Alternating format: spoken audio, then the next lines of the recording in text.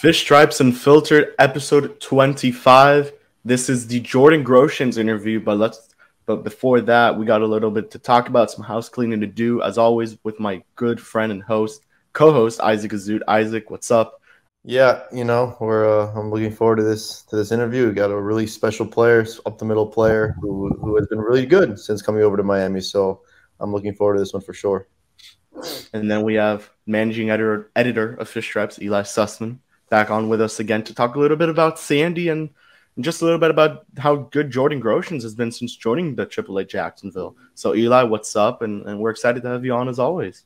Yeah, Sandy has been impressing us all year, and Jordan in the first couple of weeks in the organization, he has surprised me as well. He's exceeded my expectations so far in these first couple of weeks playing at the highest level of the Marlins minor league system.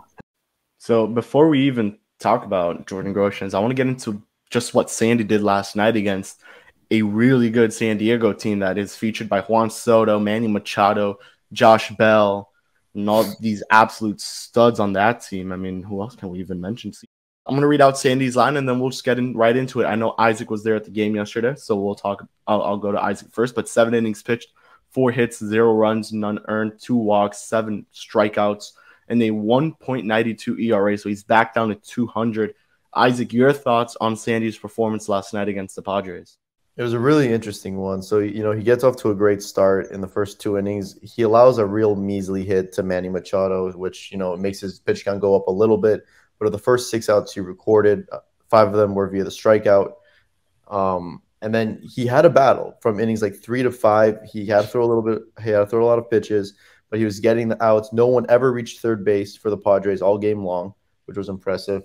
And he was just able to keep the Padres off balance. He got Josh Bell swinging twice on the beautiful changeup, and it really just was an impressive start. And then, you're thinking he's already at, 80, close to 80 pitches in the 6th inning. Okay, that might be it, but no, he's able to really settle down and be efficient for the last one, and which let him go through the 7th, struck out 7 guys, and he looked as dominant as ever. And I think it's time to stop talking about Cy Young. It's a foregone conclusion almost at this point.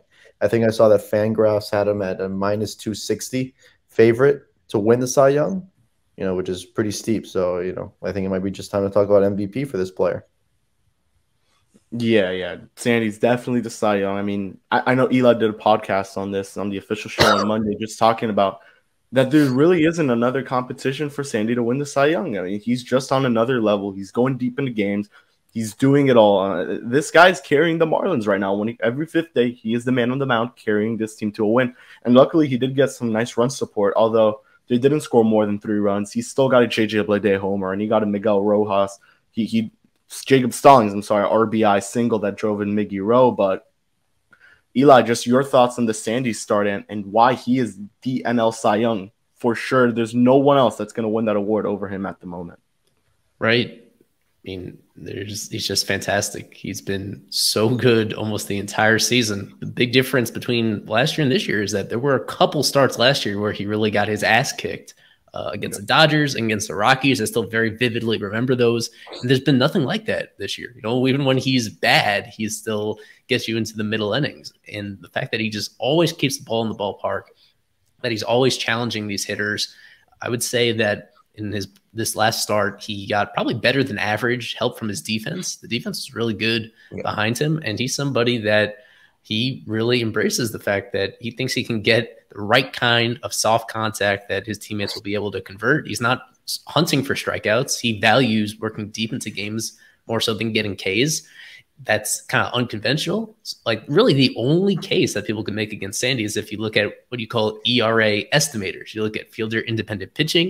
You look at expected earned run average. There are other pitchers that are right in the same neighborhood as him, if not even a little bit ahead of him. The reality is that what makes him so special is that it works better for him than any of these estimators can put a number on. He has these intangibles that what he's doing, the formula that now a lot of it is Sandy himself, but some credit needs to go to Jacob Stallings as well in having him pushing the right buttons, placing these pitches, throwing these pitches with so much conviction that he's always trusting Stallings in these big situations to get these crucial outs, that he is overachieving what any of these formulas could have anticipated. it works even better than you think it should. And when you add it all together, the actual results are undeniable. Like the overall value that he's provided this year is so far and beyond everybody else because he works deep into games and because he's just not allowing runs. If you want to put one catch-all number on it, you can look at Baseball Reference, wins above replacement. He has 2 full wins ahead of everybody else in the National League. This is the kind of margin you very rarely see it in the Cy Young race. Like, this is not normal for someone to separate themselves as much as they have in the race, the way that Sandy has. He could have a very long career, and but I don't think there might not be another season like this where he's so head and shoulders ahead of everybody else. So I encourage everybody to savor it as much as they can. And just to be clear, an ERA plus of 211, which is just unheard of for especially over 173 innings pitched. And we're not even in September yet. 173 innings. We really shouldn't take this for granted. It's spectacular. Yeah, definitely. And I'm glad Eli mentioned Jacob Stallings because the guy not only on defense has been really good lately, him on offense has been just on fire. The guy's hitting 364, 435, 509, 944 when it comes to offense. And then defense, this guy has been just took Sandy to the next level. As Eli mentioned, Pablo's been very good this year. Trevor has had his up and down starts. So, Isaac, just your thoughts on post-All-Star Jacob Stallings, because I know we've done a lot of criticism on pre-All-Star Jacob Stallings already.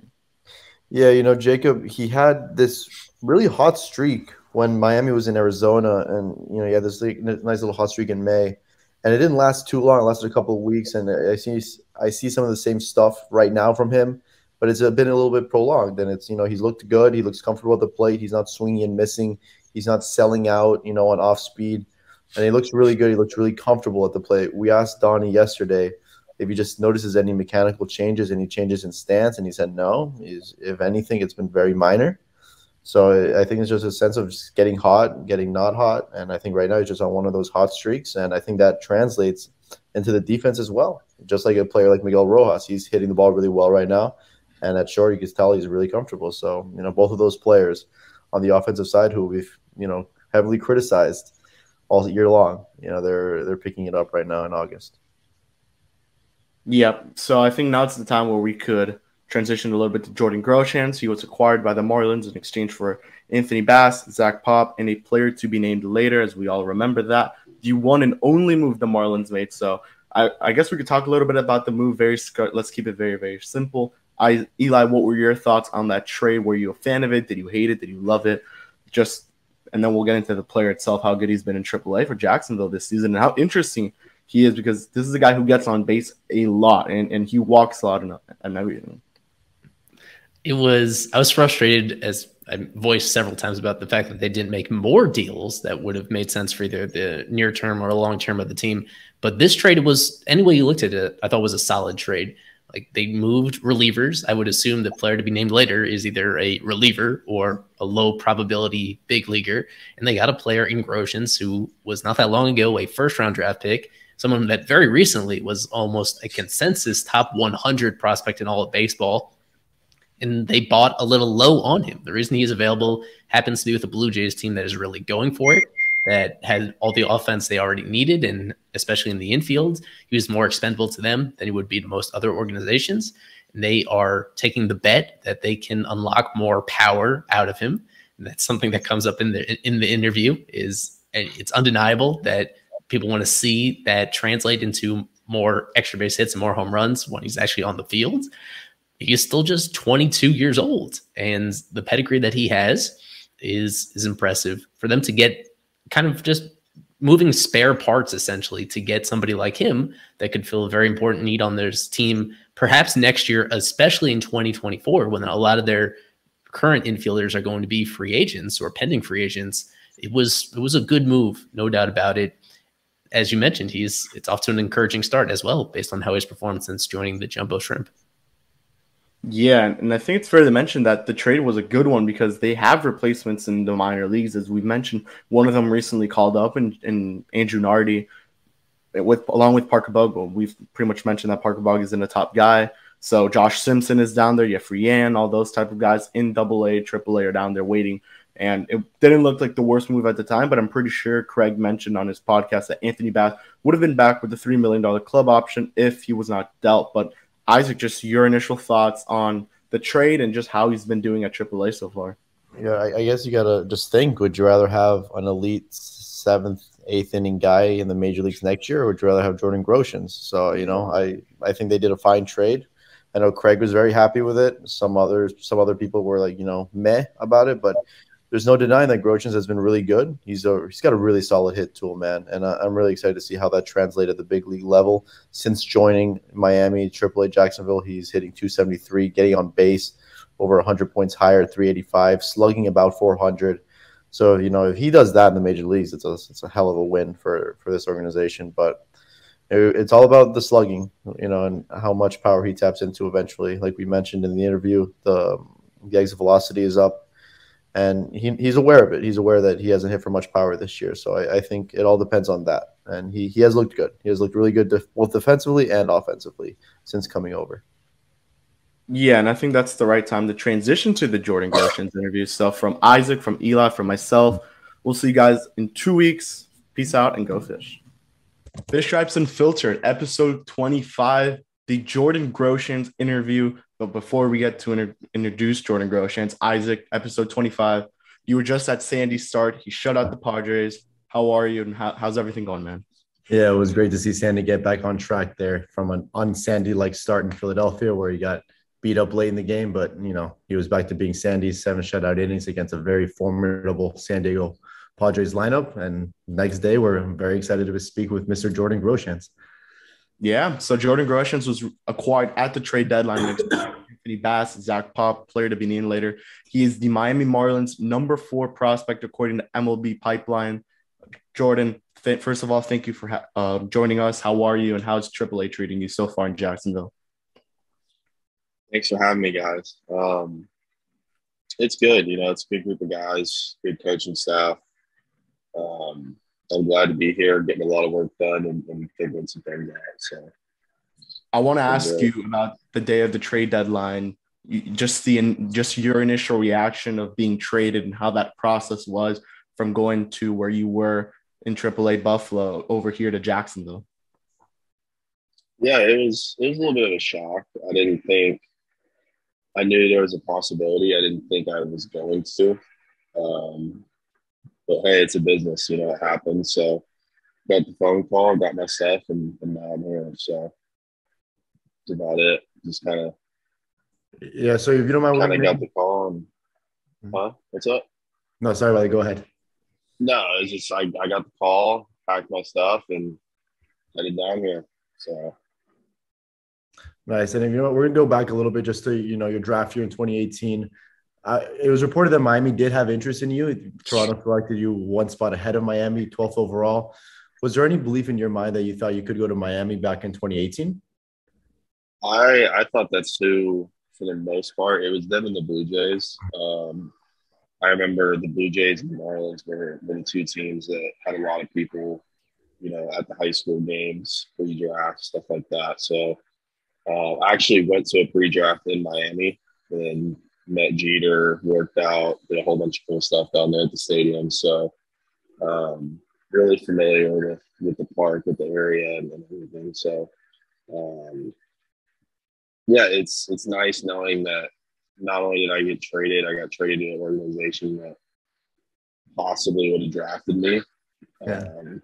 So it kind of makes that switch a little bit more comfortable knowing that these guys have wanted me here, and now that I'm here, it feels kind of like home. So it's really nice. Right, I'm sure. And then before you got drafted, you actually played in the Under Armour All-American game in Wrigley Field. So I just wanted to ask you, how was that experience, playing in one of the most historic stadiums in all of sports? Yeah, it was really good. I was a lot younger at the time, so I didn't really get the pro experience and of being there and playing on that field. It was more kind of like a high school kid. I get to play out here on the big league field.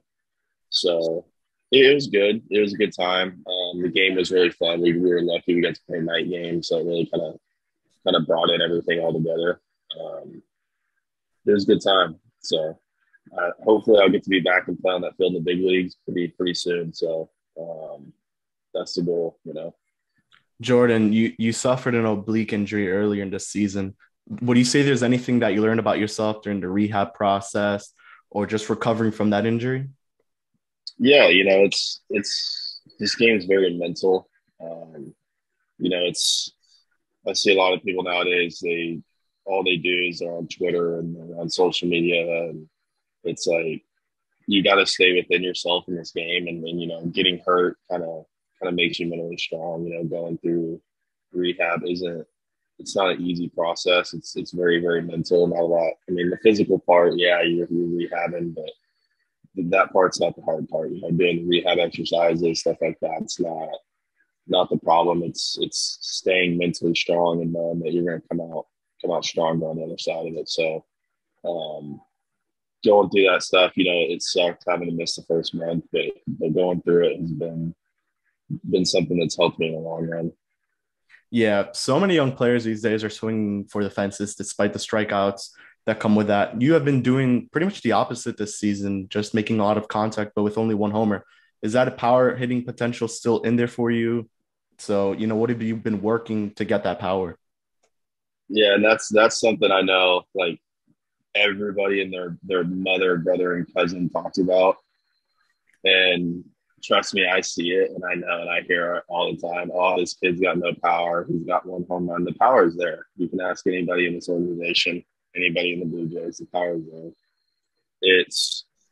It's one of those things I'm trying to, and this year I've struggled a little bit with it, just trying to figure out different plans, different strategies for pitchers to come at me. Trying to put the ball in play as hard as I can and as much as I can consistently. Because at the end of the day, like what I try and tell people all the time is like I'm not trying to be the AA, AAA Juan Soto. You know, I'm not trying to come out and because at the end of the day, hitting 30 home runs in AAA doesn't matter. It really doesn't. It's what are you going to do for me in the big leagues? And that's something that I'm working with the hitting coach on here is just being the best hitter I can be. And then as I get older, the power, as I fill out, stuff like that will come. So I know all these guys want 20 home runs out of me, and it's just I'm not going to do that. I'm not going to go up there and try and hit 30 home runs and strike out 160 times and hit 210. That's just not who I am. That's not the player I am. So it's just one of those things where I'm kind of working on it, kind of working with some stuff in my swing. Started off well here. The hitting coach here is phenomenal. Phil, he's the man. You know, he's already got me with a different approach, different plan, kind of have me hunting some pitches that I'm getting. And I think I've already had like 3 or 4 doubles already. So I'm just trying to keep things going. You know? Yeah, no, and actually your exit velocity this year is, you know, up from where it was last year where you were hitting for a little bit more power. Do you think that's a positive indicator for what's to come, that there is, you know, the power will come naturally?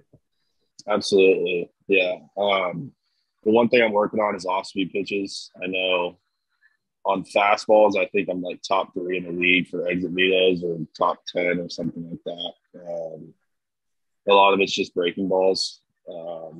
Been trying to work on kind of staying behind those a little bit. I get anxious to hit them and I get out front a little bit, but yeah, I think there's definitely power in there. I started to work with the strength coordinator here on some hip mobility and some lower back mobility stuff to kind of get more out of my swing.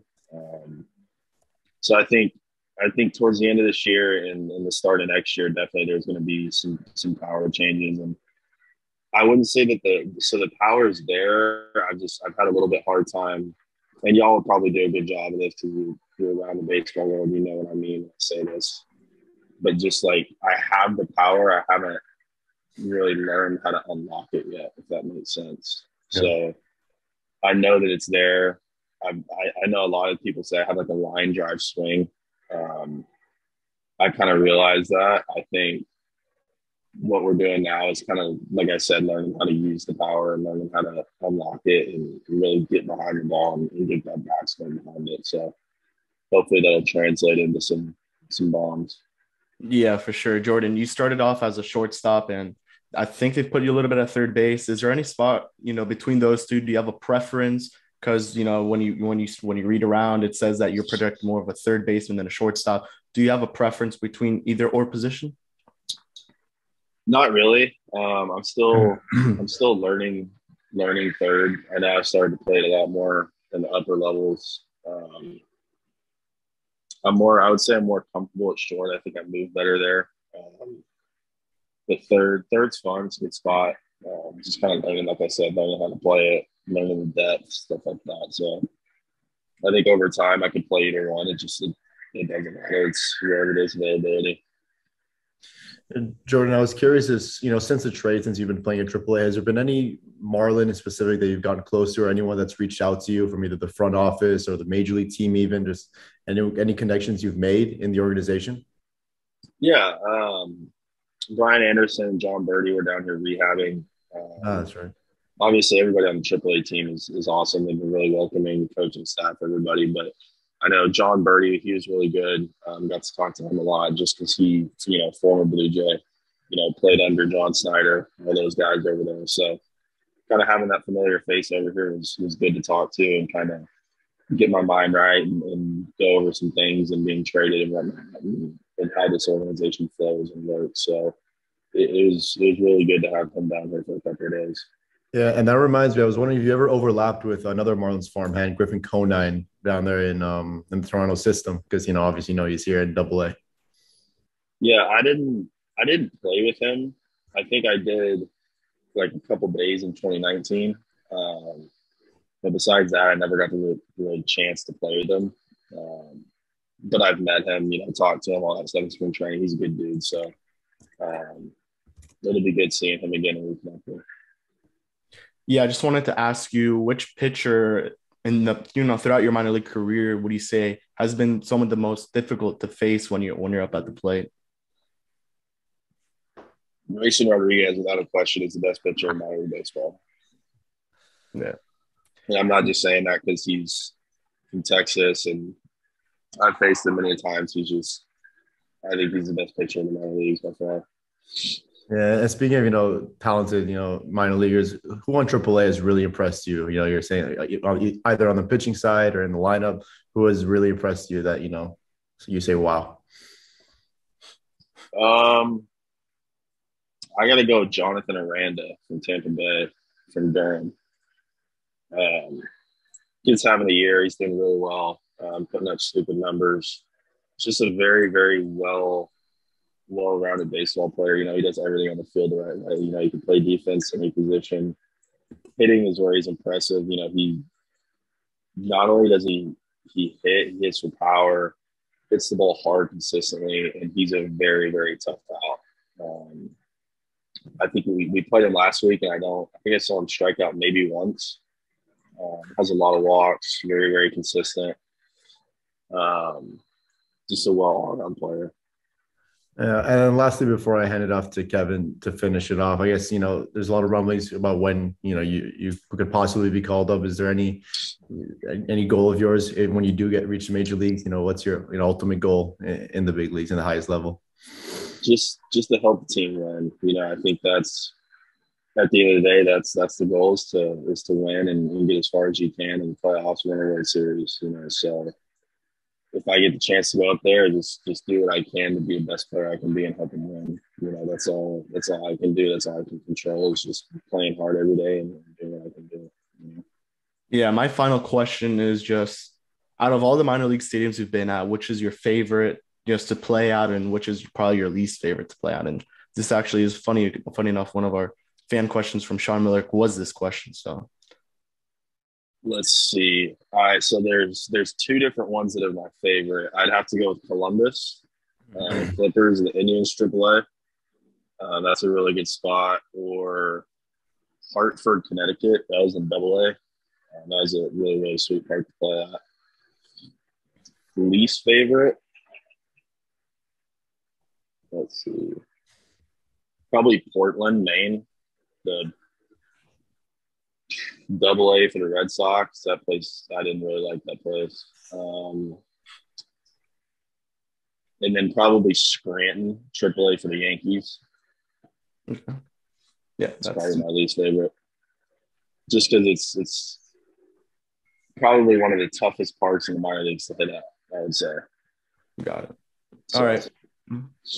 I think that's where we will end it. Jordan, for sure. Thank you for joining us here. Just if you have any words for the fans, any message you want to give them, and where they could find you on social media. Yeah, I think you just type in my name for social media. I'm not gonna lie, I'm not very, very active on it. I try and stay away from all that stuff just because, everybody's got their own opinion. But to the fans, I would just say, love me or hate me, I'm here. And I'm going to do the best I can to be the best player and best person I can be for this franchise and hopefully help us win. For sure. Once again, thank you, Jordan. Once again, like and subscribe to YouTube, to the podcast, wherever you listen to it. And we'll see you guys all in the next one. Peace out and go fish.